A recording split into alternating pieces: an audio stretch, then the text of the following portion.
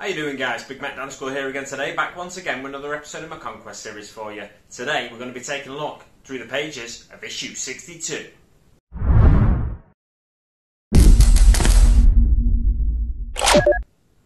So, like I said, in today's episode we're going to be taking a look through the pages of issue 62. But first of all, I want to remind you to check out my latest painting video. That's the Reavers from issue 3 of Conquest, and I painted them using the contrast paints. I also do a quick comparison to the traditional painting method I used on the 3 intercessors that I painted and displayed 3 weeks ago. Around 3 weeks ago now. So check out my painting videos as well. They always go up on Mondays if you're looking for something to watch on a Monday morning. They go up around 7 or 8 o'clock, something like that. I'm just trying to find the right time slot at the minute. But also, if you are not interested in my Imperial Fists, which who wouldn't be, but if you're not interested in them, you can check out the Hobby Corner. There's plenty of building and painting of Conquest miniatures over on the Hobby Corner. Check that out and subscribe if you're not already. Right, back to the issue. So what do we get this week? We get the Galvanic Servo Haulers. This isn't the complete kit, so we're going to have to do a bit of division here. I think we're going to get the other part of the kit in just another issue, so it being spread over 2 issues, it's a £30 kit in total, split between 2 issues, £15, so we're saving about £7 in a penny, or exactly £7 in a penny, on each issue that you're getting part of the Galvanic Servo Haulers kit in. We're getting the tractor unit and the lifter unit, which I'll go into more detail when I get into the insides of the magazine rather than the front cover. So what do we get on the front cover? We get Galvanic Servo Haulers, as I've just mentioned. Learn about Crimson Fist. So an Imperial Fist successor chapter there. We get to learn a little bit about them. And discover the Adeptus Custodes. We're getting a lot more factions now, thick and fast. The closer we get to the end of this subscription, this run, 80 issues in total, we're on 62, so after this we've got 18 left. The closer we get to the end, the more factions are throwing at us, so we're learning more and more about the wider universe. The first page, we've got Crimson Fists. Amongst the first of the Imperial Fist successors, the Crimson Fists have a history marked by terrible disaster and horrifying losses. Despite their misfortune, these brave defenders of the Imperium continue to battle humanity's enemies with the righteous fury and stubborn will of their Primarch, Rogel Dawn, the greatest of all Primarchs. Their homeworld is Rinnsworld. Their Primarch, Rogel Dawn, as I've just said. Specialists, Orc Fighters. Being an Orc collector myself, I mean, I'm tempted to paint up some of the miniatures that I've got from Conquest, or some extra miniatures I might have from Dark Imperium and stuff, as Crimson Fist. Maybe make a last wall army like Chapter Master Balrac's doing. Siege Warfare is also one of their specialisms. It's a specialism of their parent chapter, the Imperial Fist, as well. And Bolter Drill, which the Imperial Fists themselves are handy with bolters, as are the Crimson Fist, as it states here. Famous battles, the Siege of New Rin City and the Battle of Traitor's Gorge. Flicking over to the next page, it gives us more details. Let's touch on Alexis Pollux, the Crimson Fist. So Alexis Pollux was the first chapter master of the Crimson Fist, and he was actually an Imperial Fist before he was a Crimson Fist. So he served as captain of the Imperial Fist 405th Company. It shows how big the legions were at the time. There was at least 405 companies in the Imperial Fist. During the Horus Heresy, he fought alongside such mighty heroes as Sigismund and Rogel Dawn. Sigismund being the first chapter master of the Black Templars as well. So there's a little bit of information about Pollux there for you. The Indomitus Crusade, the Crimson Fist finally get the reinforcements they've been so desperately in need of for centuries after the disaster at Rinnsworld. And the squad markings are slightly different. They don't display the company markings on the shoulder trim like typically the Codex compliant chapters do. They are, for the majority, Codex compliant. However, they don't display company colours on the shoulder pads, and the lieutenants, instead of having that white stripe with a red stripe down the middle on the helmet, they just have a solid red stripe down the middle of the helmet. In the artwork, you'll notice they've all got a red left fist. Now, every Imperial Fist has one red left fist until they gain veteran status, basically. When they gain veteran status, they earn the right to paint the right fist red as well. And then there's more information about another Space Marine chapter's successors. So the White Scar successor chapters here. Let's try and pick out a few interesting ones, shall we? I did read through this earlier today, but I've forgotten all the information I read. Let's pick out the Stormlords. So as the second founding successor of the White Scars, the Stormlords can trace their history back to the time when Jagatai Khan hunted across the stars. They maintain a strong rivalry with their parent chapter, frequently competing for glory. They are well known for hunting down Orc Wars. So another Orc fighter there that I've picked out. And then over the next page is the Mantis Warriors. The Mantis Warriors are a chapter teetering on the brink of annihilation.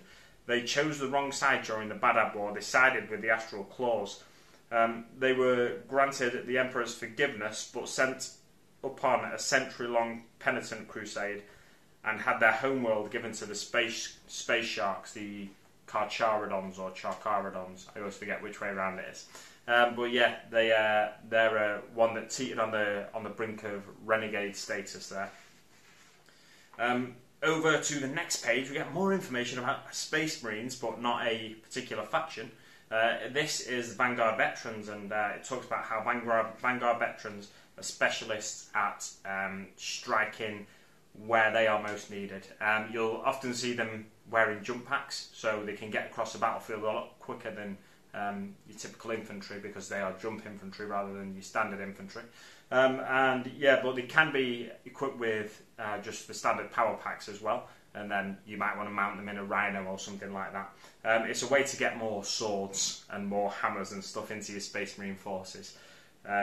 If you want, you can go for lightning claws or thunder hammers. These are all special weapons that they employ.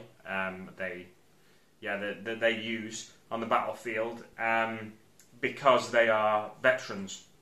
Because the veterans are trusted with some of the relics of the chapter.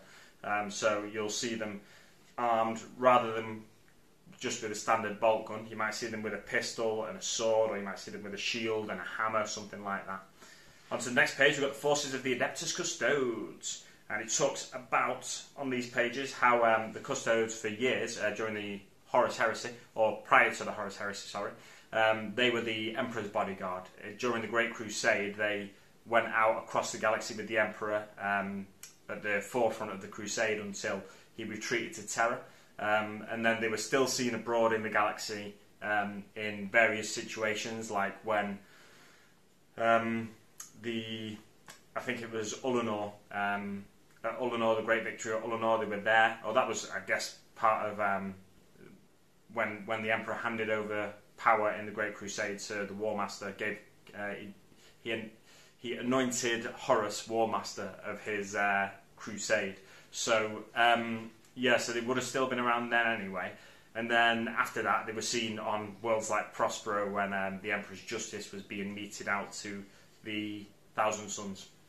But for 10,000 years, they've just been sat guarding the corpse of the Emperor. The corpse of the Emperor sits on the Golden Throne, held together by psychic will and magical machinery of the Golden Throne itself. And that is what lights the beacon of the Astronomicon, which enables warp travel in the Imperium. Or enables safe warp travel in the Imperium, actually. So yeah, the Custodes, now that Guilliman's back and he went on a crusade of his own to Terra from Ultramar, he went to have a private word with his almost dead father, and then when he came out of the chamber with his father, he got into discussions with the Custodes, and the Custodes were agreeing to go out across the galaxy on another crusade, this time of Guilliman's making. And Trajan Valoris,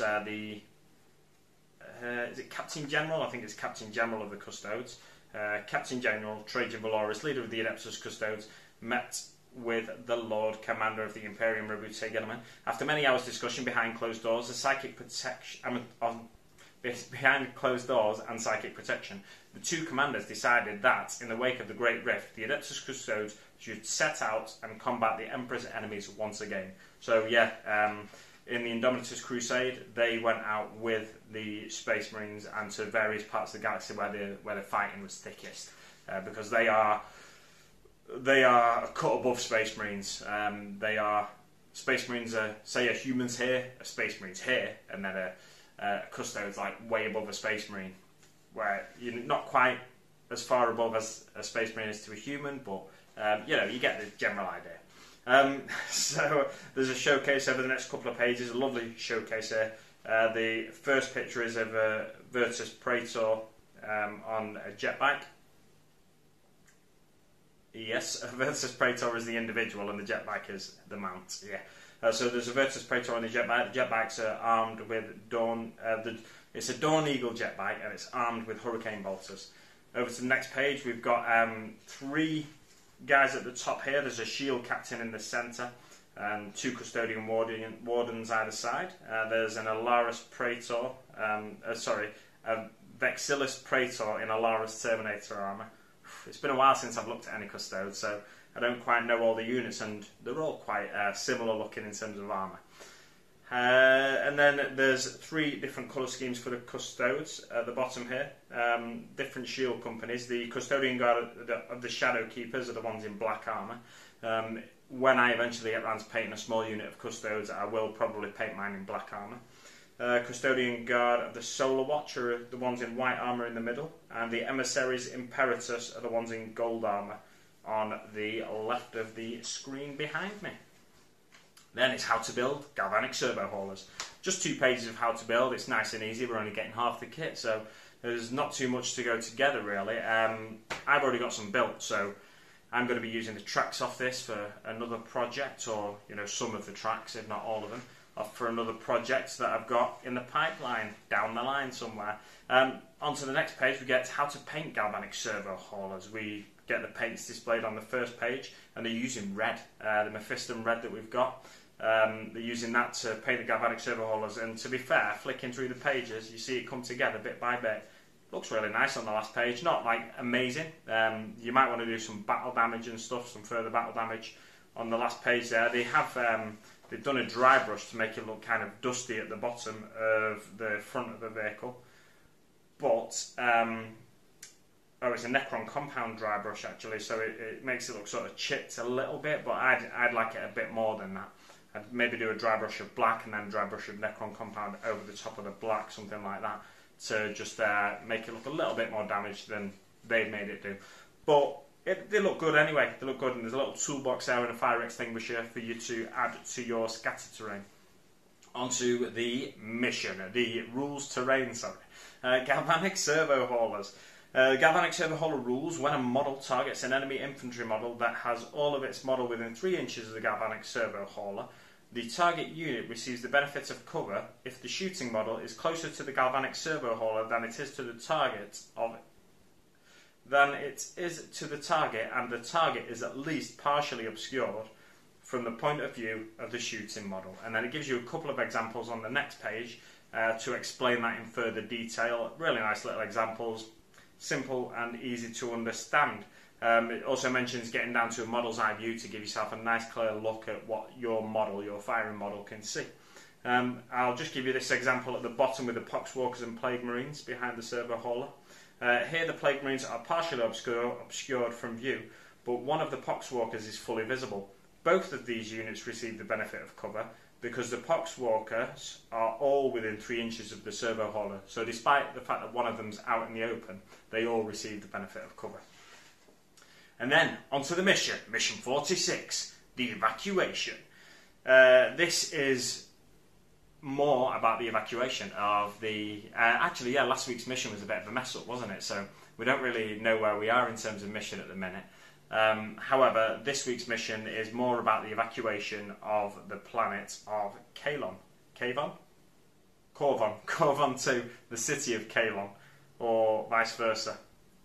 Yeah, Corvon 2 is the planet, Kalon was the city. So Corvon 2 is in the grip of deadly war that is spread across the entire planet's surface. The Ultramarines and their allies are doing their best to evacuate everyone still stranded in a besieged world. Streams of refugees and decimated planetary defence force regiments are heading for the few functioning spaceports in the remaining safe zones.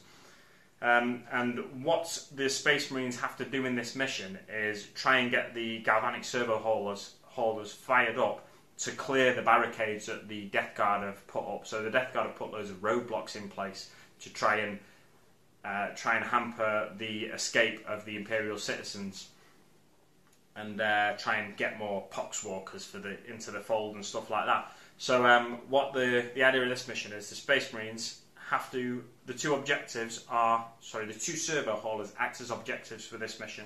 It shows you where to place them on the map, and if you control those objectives at the end, you gain 1 victory point for each objective that you control.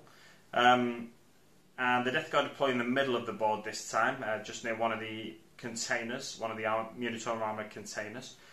The Space Marines enter from either of the short mat edges. The Death Guard have 3 command points, a Lord of Contagion, 7 Plague Marines, 10 Chaos Cultists, 12 Poxwalkers. So that's what, 30 miniatures in total. Space Marines have 14 miniatures in total. 3 command points, 1 Primaris Captain, 5 Intercessors, 3 Aggressors, and 5 Space Marine Scouts. So, although that seems, weighted in favour of the... I've mentioned this from time to time, I think I mentioned it in last week's video. It seems weighted in favour of the Death Guard because it's got so many more models. However, all of the Death Guard models, apart from the Lord of Contagion, are single wound models, whereas most of the Primaris models, most of the Space Marine models have at least 2 wounds. The Space Marine Scouts only have 1 wound, but still you can use them to your advantage with various things like I'll talk about in deployment. The Death Guard player deploys their units first. The Space Marine player may then deploy their Scouts units using the Concealed Positions ability. So that's an ability that's on their data sheet, and it explains it on there. The rest of the Space Marine units move onto the board at the start of the first movement phase. The Space Marine player takes the first turn. So that means there's no wasted turn for the Death Guard. If the Death Guard took the first turn, they could only really try and get hold of the Scouts, because there'd be nothing else on the board. But the Space Marine player takes the first turn, so they move onto the board from one of the 2 board edges. It doesn't say that you have to roll a dice to see which edge they come in from, so what you could do if you wanted to make the mission a bit more challenging is just for each unit you want to deploy, so starting with the Primaris Captain, roll a dice. On a 1, 2, 3 comes in from one board edge, on a 4, 5, 6 it comes in from the other board edge, and same for the Intercessors and the Aggressors. So then you might only have units on one side of the board, whereas the other side of the board would be harder for you to get to them. If you're finding it too easy as a Space Marine player, it might be worth just changing things up like that a little bit. And then on to victory conditions. The first player to eliminate an enemy unit gains 1 victory point. If you eliminate the enemy warlord, you gain 1 victory point as well. Each objective controlled at the end of the game, so that's one of the 2 servo haulers, or both of the servo haulers if you capture them both, 1 victory point. And the game lasts 5 battle rounds. That's it, yeah, that's it for this week's issue. On to next week's issue. What are we getting? We're getting The Curse of the Walking Pox Spreads. So, despite the fact that last week's mission said we were using 30 Poxwalkers, we don't yet have 30 Poxwalkers. They're coming in, the rest of them are coming in next week's issue. We have at the minute 22 Poxwalkers. But yeah, we're getting 10 more in next week's issue, so that'll take us up to 32, which is a total for what we're getting across the course of the subscription, or just the magazine if you buy it in the shops. Then what do we get in the following week? We're getting an Astro Granite refill. Some people will be a bit disappointed with that. I know I had one commenter, last time we got a pot of Astro Granite, I had one commenter complaining that, and I can totally understand why, because we've got a lot of Astro Granite now. However, with all the big bases we're using it on, if you're using the Astro Granite, that is, if you're using it on the bases, then you'll be using a lot of it. And I'm going to be using it on all the bases. As you've seen in some of my showcase videos, I painted the Death Guard bases one way and the Space Marine bases another way, but both using Astro Granite. But yeah, it'd be nice if they put in some Astro Granite debris instead of just Astro Granite, the standard Astro Granite, just to give us a little bit of variety of texture. On the initial launch of Conquest, it was heavily indicated that we'd be getting some Martian Iron Earth, and that's not materialising. I don't think we're going to get that anytime soon. It makes total sense because the mats that we've got, they're all grey or shades of grey. So having a grey texture paint on your base makes total sense. However, I can understand why someone's disappointed. There's been a few variations on what we've been expecting in the magazine. I don't think they showed any paints on the original poster that they showed, but there's only been one variation, I think, from the original poster, and that was the objectives that we got a few weeks back. Oh no, it was last week we got the objectives, wasn't it? Yeah, we couldn't really use them in the battle report because they didn't give us the right scenario. Hopefully, the text that was supposed to be in last week's issue will be in next week's issue, but we've just got to keep our fingers crossed. And if it's not, then everybody's got to complain to Hatchet, and hopefully they or Games Workshop will release updated text for last week's issue. If not, I'm planning on coming up with my own mission, so I'll share that with you as and when I do. Yeah, we'll leave it there for now, guys. A little bit of a disappointing issue in a couple of weeks' time, but let's end on a positive note. We're getting all the Poxwalkers next week. We're going to have so many Death Guard miniatures. It's crazy. Right, we'll leave it there for now, guys. Thanks very much for watching, and I'll see you on the battlefield.